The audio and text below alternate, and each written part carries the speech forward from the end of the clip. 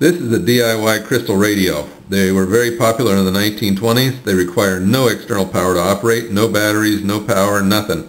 They operate strictly on the radio waves that are coming in. So if you're looking for something, an emergency radio where when the power is out or you won't have batteries or whatever, this is the thing to have. This one is made primarily from scraps. In fact, you can get almost all these pieces just from pulling other stuff apart. And there's only three major components. There's this coil, which you make yourself. There's this crystal diode, which is kind of the miracle of this, is what makes it work. And it comes from Radio Shack. It's very cheap. And then another little resistor, which you can pull out of something, or you can again buy from Radio Shack for almost nothing. There's a piece of plastic tubing. You can also use a hard cardboard tube. Some wire, which you can get out of an old transformer. I happen to buy this wire, but you can get it out of an old transformer. Spring clips. You don't really need the spring clips. A lot of people just use the brass screw and brass washer to hold the wires down, to give you some contact points. There's this, which is the tuner, and this is nothing more than a stainless steel big size bicycle spoke. So it's been shaped into what I need. There's a wooden bead on top to hold on to. Let's see, going over this way, the diode again, the resistor, and then it goes back to the coil, and as you can see, that's it. There's no other components.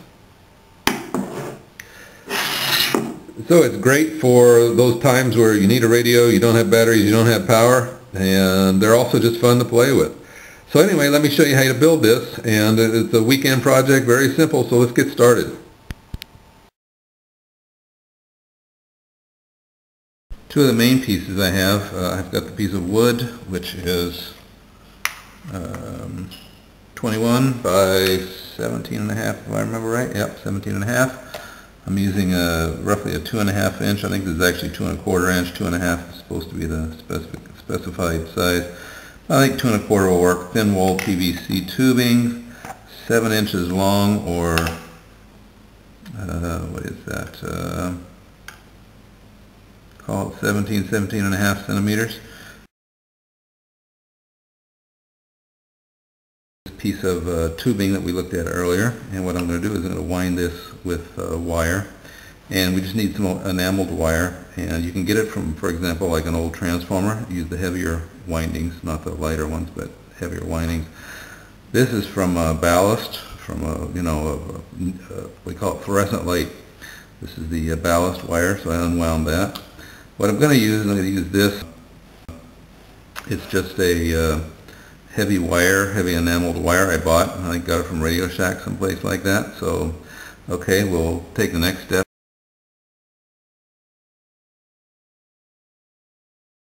I'm going to show you how to wind this coil. I'm going to use a small one because the big one is too hard to keep on camera. It keeps going off the edge of the camera. So, it works the same for the big one. I just cut off a small piece. So what you need is you need a hole on each end of the tubing, and then you're going to start your wire in one hole, and you're going to wrap it nicely. So you reach the other hole, it'll go through there, and then you'll just bend it over. You can put tape on the inside if you'd like to hold it. But let's get to the wire. One of the tricks is you need to have your wire, it has to be smooth and unkinked. So see this first part, it's not very smooth, not very unkinked, so we'll just put that inside the thing and get rid of it. You want to make sure your wire is smooth and unkinked. You notice I'm using the toilet tissue holder to hold the spool of wire. You do not want it to come off the end squiggly and spirally. You don't want the wire to be kinking. This is the most difficult. Winding this thing is the most difficult part. It's not really that hard. It does take two hands, which is one of the reasons I'm using this. So what you want to do is you want to get yourself a pretty good length of wire in here, maybe 6 inches out of here. Just bend it over sharply in there, like that. And then you want to start wrapping it nicely, and it doesn't matter which way you go. And the first turn is very important because it is how everything else is going to follow. If it's crooked, all the others will be crooked. So you want it to be tight and straight. And you see this gap? That gap is no good. So you push them together. Again, push together. Now one trick that helps hold it together is you can put a little bit of white glue on here. I'm not going to do that because it's a little bit messy for the demonstration. It'll make things harder to see. But just put a little bit of white glue on here, spread it out as you go along. It'll help this stick to the coil. You do not want any kinks. You don't want any, one of the problems with glue is you'll get little balls of glue underneath the wire, and then it will not lay out nicely and keep the wire tight. You want these coils very tight. And that one's not beautiful. And you notice what I'm doing is I'm pushing it this way and I'm turning it at the same time. This is why you need both hands to keep the tightness on there. Again, the glue helps.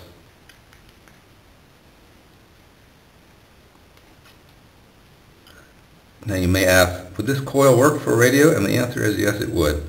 It would not pick up very much. It would have a very limited range of frequencies. The longer the coil, the greater the range of frequencies, but it also is harder to tune because your tuner rod has to get longer and longer in order to sweep across here. I'll show you that, what I mean.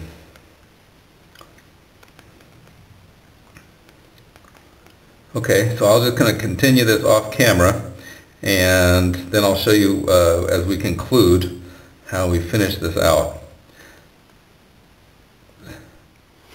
So here we're getting towards the end.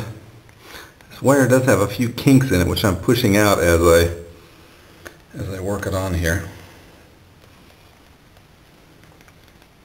There's our hole. Maybe 4 or 5 more turns around here. Keeping it tight. Yep, there's a kink right there. So you want to absolutely make sure there's no kinks.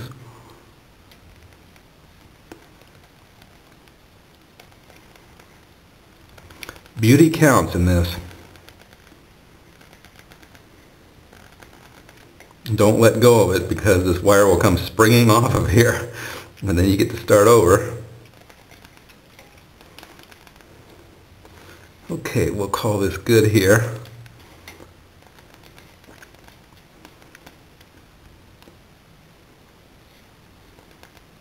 Okay, so here's the last hole.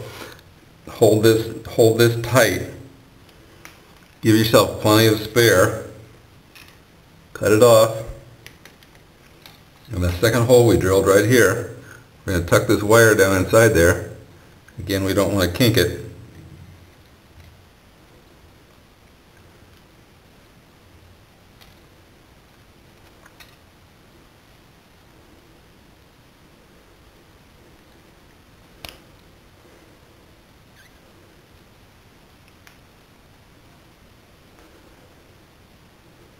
Okay, I got a little bit off. Again, the glue would help. Pull it tight, pull it tight. Don't break it, but pull it tight. Okay, and then I'm going to bend it sharply inside here so it won't come loose. Again, tape or whatever glue will help. But there's the coil, not too bad. And of course, again, your coil will be 6 to 7 inches long. The coil I made just has too many windings. It has 170 windings, which is ridiculous. Somewhere between 80 and 120 is pretty typical. But anyway, that's how you do it. And what you'll do is we'll mount that. I'll show you that with the other coil. We'll mount that. And that's it. This is, again, the hardest part. So if you can do this, the rest of the radio is super simple.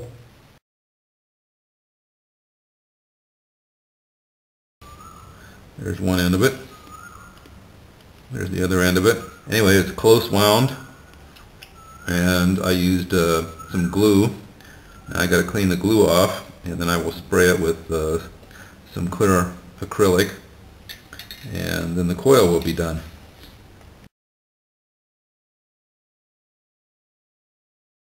Most of these radios, there's just a screw from here to this bottom base piece, and they'll put a few washers in here to space it because you do not want the coil to touch the base. I made this little block, and as you can see it's kind of crude, but I saw it into the block, into the roughly the shape of this tube, and then I chiseled it out, and I use a rasp, and it's fastened on the bottom with a couple of screws, and then of course it's fastened right here with one screw, and same on the other side. Spring clips, and mount a couple over on this side for the earphone, and a couple here for the diode, and a couple here for the antenna and ground, and then we still need to find our wiper, which goes from here to here. You can see on this end all that we've done is run the wire out of here, and I've soldered it. You don't have to solder it, but I soldered it onto the clip, and that will go here, so I'll put a screw in there. You can see that I've just looped the wire around here and soldered it on there. Soldering is best. You don't have to do it, but if you can, it helps a little bit. Note that the enamel's been scraped off of the wire. That is one of the trickiest parts. You got to get that brown coating here off of there until you get a nice shiny copper. It should be this color like this. You can see a little bit right there at the end of my finger. You get that enamel off of there, put it around there, solder it. If you're going to use a brass washer instead of these clips, that's okay too. Just loop the wire around one of the washers, the brass washers, and solder it on there. And you cannot use stainless. I mean, you can use stainless if you're not going to solder, but stainless and solder don't get along. So I recommend brass for that reason. But you can do the same thing. You put the wire loop around here, solder it on there, and then when you put the screw through there, it'll make good contact. The brass clip and the stainless screw. And over here on this side, I've got the brass clip. Let's talk about these two clips right here. These are for your earphones. And how far apart should they be? Well, the answer is just a little bit farther apart than your resistor. This is our resistor right here. This is a 10K ohm resistor. And it just needs to go in there and get clipped. If you're using washers and screws, again, just the distance needs to be in there so that you can comfortably wrap the ends of this around. So if you're using screws and washers, you may want to bring these a little bit closer so you have some space to wrap the end around there. And the same with the diode. Exactly the same issue with the diode. Make sure that you have enough distance in there that you can comfortably connect it. If you're using spring clips, you want to be just a little bit, there we go, just a little bit longer. You want the wire just a little bit outside the clips. And if you're using screws and washers, you'll want to bring them in a little bit closer so you can wrap the wire around the screw and the washer setup to hold it in there firmly. You don't have to use those spring clips I've been showing you. Another technique a lot of people use is just a screw and two brass washers. And what you'll do is you'll just run the wire that you want to connect around wrap it around between the two washers, and when you tighten it down, it'll pinch it, it'll clamp it in there. It's a little less convenient than the clips, but does work very well. It's the original method of tightening in or making connections.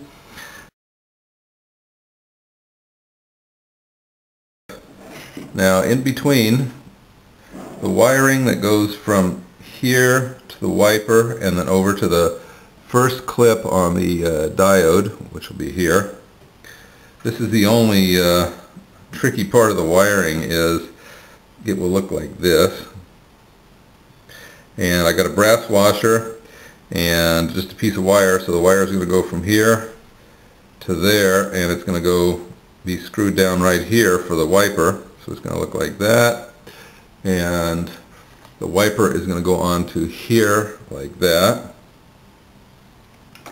What I did to make this is I just took a piece of copper wire, and you can see it's relatively simple. I made a loop on each end and soldered it. Again, you don't have to solder it, you can wrap it, but I prefer solder. I soldered it to this wire, to this brass washer, soldered the wire to the brass washer, and then again I made a loop over here. I was trying different types of loops to see which one would work. And that'll be the connection from here to here and to the wiper. Let me talk briefly about the wiper. This is what you use to select the station with. In this case, it's just a length of stainless steel, a heavy-duty bicycle spoke. and I've heated it up and put a loop in this end of it to put the screw through to hold it down. It's going to go right here in this hole, and when the screw is in place, it'll push down on here and apply some pressure, and then that's used for selecting the station. On the other end, I just bent the knob up, bent the wire up a little bit so I can put a knob on there to help. The knob is just for your fingers, because if you touch the wire while you're tuning it, it changes the tuning. So that's all there is, just a knob on the end of it. Okay, so that's the wiper. So I've got this loosely in place here, and when you go to put on the wiper, you need a washer down here, which is the one that's contacting this wire. And then you'll also need another washer on top of the screw, so that when you turn this, it moves nicely between the washers. Without these washers, it'll jam and try to unscrew the screw and so on. So what we're going to do is we're just going to take and put this here like that, put this in here, and then it screws into the board, and you use this for adjusting the tension on the wiper up here. And so that's how the wiper is installed.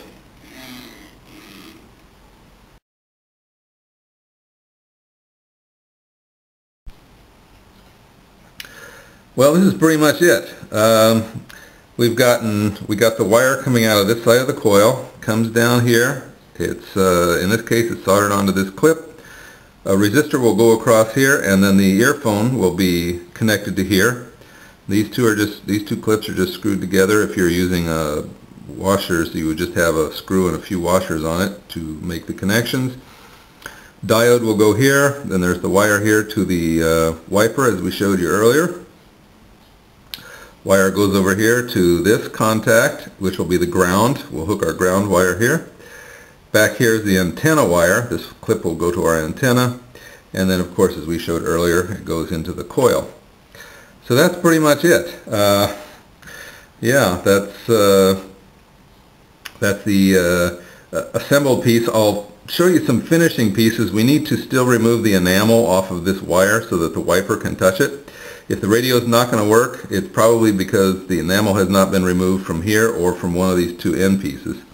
That's the most common error. Getting that enamel off there can be a little tricky. I'll show you that here in a second, and then we'll finish assembling and we'll go test it. To remove the enamel, you got to get this enamel off of here, because this has to make a good electrical contact to the coil. To get the enamel off of here, you want to stripe across here where the enamel is gone. What I did is I start out with a piece of sandpaper, and I put it around my wiper like this, and what will happen is it will mark. You can see it's scratching the copper wire, and then what you want to do is, once you've got a good mark on where it's going to touch, take your sandpaper and sand up and down this direction. You can see it shining up nicely. And work on that until you got a nice clean copper strip across here. Then take a brush, toothbrush, rag, or something like that, piece of tissue, and get the copper and enamel dust out of there. If you don't get the copper dust out of there, it'll short between the coils and you won't get a very good separation. So just clean it out with a brush, and that'll be that. When it comes to these connections here, to scrape the copper or the enamel off the copper, I use a combination of a sharp knife like this and sandpaper. I don't use, a lot of people will burn it off. I don't like to do that. It softens the copper. So just use a sharp knife, scrape the enamel off, get all the enamel off you can, make sure it's shiny all the way around the wire before you make your connection. Almost forgot to mention the important part. Put your diode here. Don't forget that. Doesn't matter which way it goes. Usually you have to worry about which way the diode goes, in this case not. Your resistor here. Resistor has no direction either. And then the last thing is clip in your earpiece, and again, doesn't matter, just one wire on one side, one wire on the other. I put a little extender on it, which is why the wire is a different color, but that's it. Ready to use.